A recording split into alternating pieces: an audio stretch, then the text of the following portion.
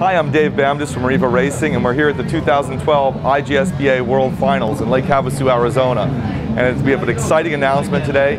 We're introducing the Riva 400 horsepower turbocharged kit for the Yamaha FZR. Let me give you a quick look. Under the hood of the Yamaha FZR, we've mounted our turbo kit, which includes a water-cooled tile turbocharger, a big oversized intercooler to cool down the intake charge, and this turbocharger will produce boost pressure up to 25 psi. So with 400 horsepower, it will drive the FZR at speeds up to 90 miles per hour. Now you might think this is strictly for a professional racer, and we do have a lot of professional racers running this kit, but 75% of our customers for the turbo kit are recreational guys who want to be the fastest on the lake. It's an easy kit to install.